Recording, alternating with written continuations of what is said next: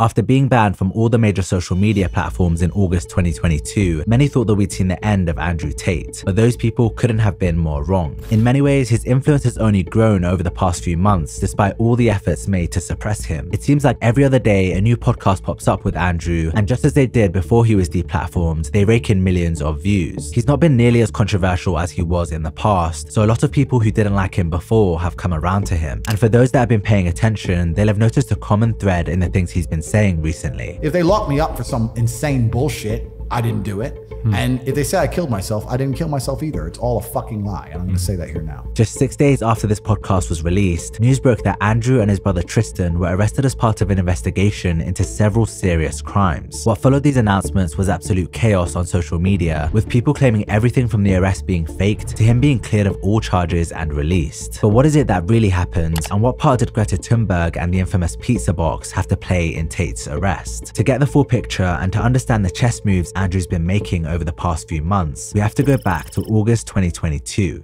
After being banned from Facebook and Instagram in late August, like dominoes, one social media platform after the next banned Tate. The claim was that he violated their policies around hate speech, following allegations that Andrew was a misogynist whose messages were influencing young men to treat women poorly. Many celebrated Tate's deplatforming, calling for other social media platforms like Twitch to ban him as well, but others found this extremely concerning, seeing it as a restriction of free speech. Shortly after his cancellation, Tate followers began posting his final message on YouTube, which was an hour-long video of him addressing the recent events. Almost immediately, you could tell something was off. Andrew seemed serious, and his normal bravado and swagger took the back seat in order to deliver what was clearly an important message. He claimed the allegations being made against him were false, and explained what bothers him is that the level of backlash and hate he's been receiving is now affecting those closest to him. The public consciousness has been polluted to a point where narratives are being purported which are absolutely and utterly false. And it's having a genuine negative impact on the people who I care about and the people who care about me. And despite the fact it doesn't emotionally affect me, as a man, I have a duty to protect all of those I love. And for this reason, these narratives have started to become very, very harmful. He also addressed allegations that he held a woman captive in his Romanian residence that year. Someone made a call about me which was fake. The police responded, they turned up and investigated as they should. And they found out that it was completely false, that nobody was kidnapped, nobody was held against their will. I was not charged. I have no accusations against me for hurting women. And people are still on the internet saying, he's a human trafficker, the Romanian police are trying to get him in trouble for human trafficking.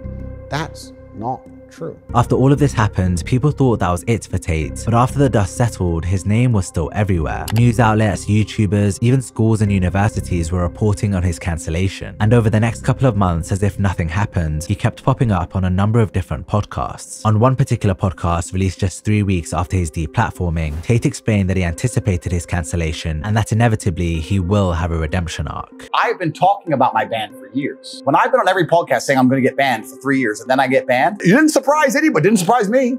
I've been talking about it for a very, very long time. The things I say are too powerful and too beneficial to the populace for it not to turn around where people say, Tate is a good man. This is why I talk about the redemption arc. It may take 6 months, it may take 2 years. But it wasn't just the social media platforms that had cast him out. He'd been banned from Uber, Airbnb, Stripe, the list goes on. And when seemingly all the powers that be are against you, a redemption arc is a bold prediction to make. Yet over the coming weeks and months, we started to see it happen. Because just as there was a large group of people that wanted to silence Tate, there were also those that wanted to hear what he had to say. One of those people was Piers Morgan, a British journalist and TV personality. On October 7th, 2022, Piers invited Andrew on his TV show Piers Morgan Uncensored for an hour-long interview. He's now been effectively banned though from the internet. He doesn't think that's fair. Tonight, I'm going to try and work out if it is. Unfortunately, it quickly became clear that while Piers did want to hear what Andrew had to say, he wanted to hear himself speak a lot more. The point I'm making, if you'll please let me finish at this point. And this is the thing that's interesting, Piers, please let me finish. Yeah, but you're behaving like a politician. Yeah, but hang on. You can say I'm interrupting. You do. But you're answering a different question to the one I asked you. Then she's going to go. Then you don't have authority to stop her. Okay, but as a couple, if we're going to sit there and decide if we're going to take this. You asked me, would I feel a sense of responsibility for her safety? Absolutely. Agreed. Absolutely. So would let me I finish, have the Piers. power or authority to stop her doing it? No. No, of course not. So let me finish, Piers. Almost the entire interview went like this, with Andrew trying to say something and Piers cutting him off before he was finished. I slapped my skull in frustration over how insanely interruptive Piers was. Imagine calling this an interview when you interrupt the guest every 5 seconds. There's no denying the interview was difficult to watch, and although it must have been extremely frustrating for Andrew at the time, he came away from it looking quite good. He remained cool, calm and collected despite Piers' constant interruptions, which made Piers come off as the villain and Andrew the good guy. The interview has been seen over 8 million times on YouTube alone, and Tate has acknowledged that it was a big win for him all round. Was Piers Morgan the worst interviewer you've ever experienced? I knew what he was going to do. I don't think I lost. In fact, when my team sent me the report, 99.4% of all comments on the YouTube video are positive for me. I think the only loser was, besides him, he lost. The viewer. And the viewer. Because I never got to explain anything. So it was kind of just like frustrating to watch. Yeah. So I won from a PR perspective. By all observable metrics, it was a good interview for me. So to say he's the worst interviewer, well, the idea of doing an interview is that you come off good. I came off fantastically. In fact, it was one of my best performances and I barely fucking spoke. So he could be the best. It could be the best. Later that month, a video was posted on Twitter by actor and MMA fighter Tam Khan showing Andrew praying in a mosque. Andrew has shown respect to the religion of Islam many times in the past, but it was on the day this video was posted that he announced his official conversion. He was welcomed by members of the Islamic community, although there were others who didn't show him the same respect. TubeBuddy, a well-known UK podcaster and YouTube personality, made a joke in response to Tate's conversion, saying he'd gladly blow himself up if he could take Andrew with him. The two have had a long-standing beef, which you can learn about in my video here, but in short, Andrew responded to TubeBuddy, chastising him for the disrespect he showed to the billions of Muslims around the world. This event, similar to what's happened with Piers Morgan, showed Andrew in a favourable light. He spoke for the thousands of Muslims who are offended by TubeBuddy's comments, and once again came away as the good guy in the scenario. Meanwhile, over at Twitter, Elon Musk was taking over after just having bought the company for $44 billion. To add to the long list of controversial things he's done since the deal went through, Elon unbanned a number of high-profile individuals who were previously banned. These included names like Donald Trump, Kanye West, and of course, Andrew Tate. Within hours of being unbanned, thousands flocked to Andrew's Twitter page to follow him, and to date, Tate has amassed close to 5 million followers, which is a testament to how much influence he still has. In many tweets he's posted since he's been back online, he's referred to the Matrix and the threat it poses not only to him, but to wider society. It's not a matter of, you're thinking of it more as a small select room of people who are trying to control their world like a superhero movie. Yeah. It could be like that, but it's not like that. What it is you have very influential people with a lot of power, with a lot of resource, who are interested in creating slave minds amongst the general populace because they don't want to upset their very fortunate position in the world. Yeah. In a podcast released in November 2022, Andrew spoke of the dangers he's facing, and as if completely aware of what was to come, he predicted his own arrest. The only thing I will say I don't like about being banned is that you get 3 lives when you attack powerful people. They first ban you and try and shut you up.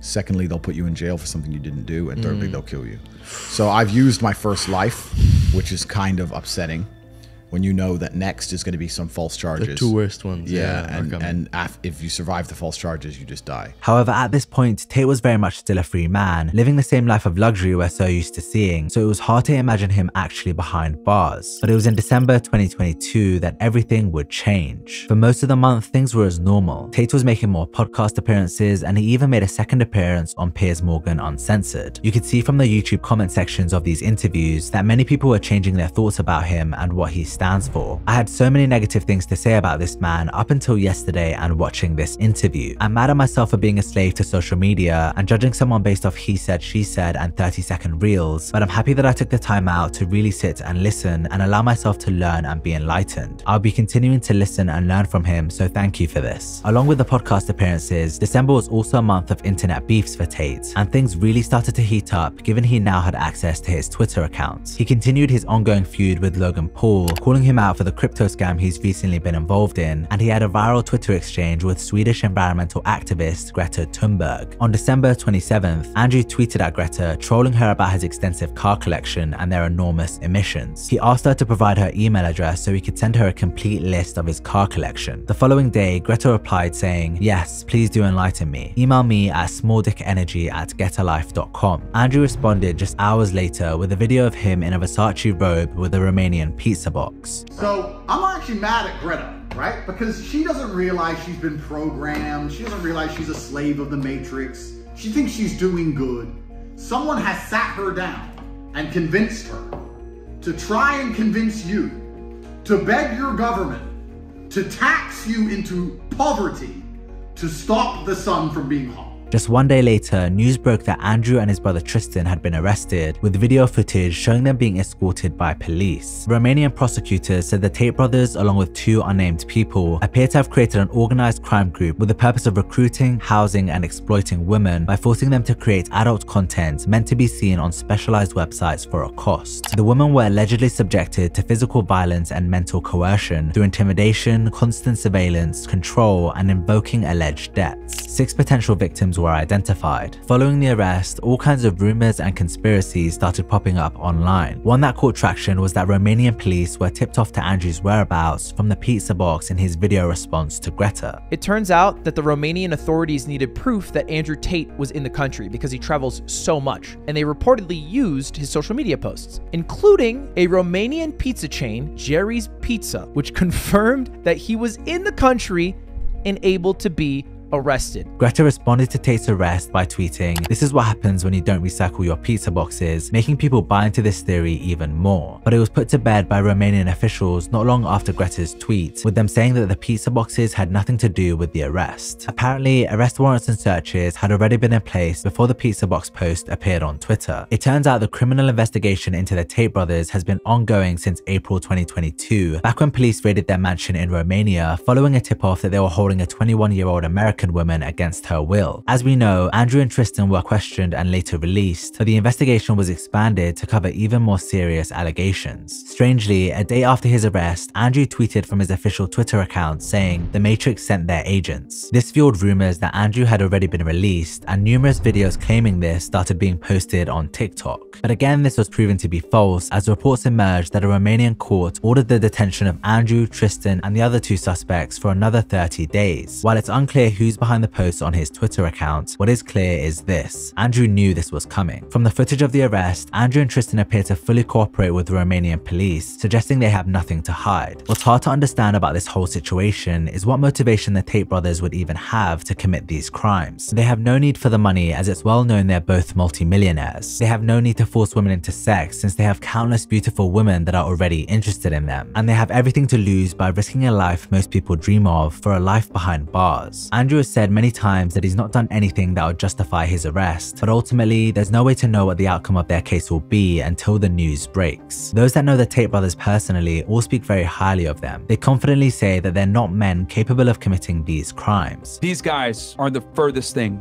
from criminals. They're the furthest thing from human traffickers. These guys are family men. These guys donate to charities. These guys willingly provide different support systems all over Romania that they don't necessarily might not talk about publicly. And they've been doing that for the better part of a decade. Because I know the guy personally, I know his big heart, I know how loving he is. I've seen how he gives charity, looks after kids. We go to hospitals. He came to my gym to play with the kids and do pictures with everyone. Local malls, local skate parks. The guy is loved by many for a reason. But if you take one look at the news, the Tate brothers are endlessly vilified and disparaged. So you have one camp saying Andrew is a genuine, caring, and respectful man, while the other says he's a hateful criminal who has no concern for anyone but himself. Public opinion of him seems to be so split down the middle, it's no wonder he's still one of the most popular and notorious men on the planet. Back when he was deplatformed in August, the hate for him seemed to be at an all-time high. People were near enough calling for his head. But as the months have gone by, more and more people have seemingly come around to him. Sure, there's still a large group of people who want to see the last of Tate, but it started to look like there was some hope for the redemption arc he predicted. However, his recent arrest and implication in these atrocious crimes has definitely set him back, regardless of whether he's cleared of the charges. If it turns out the Romanian authorities are right and Andrew and his brother have committed these crimes, then frankly they deserve everything coming to them. But if the allegations turn out to be false, then maybe the Matrix really is out to get them.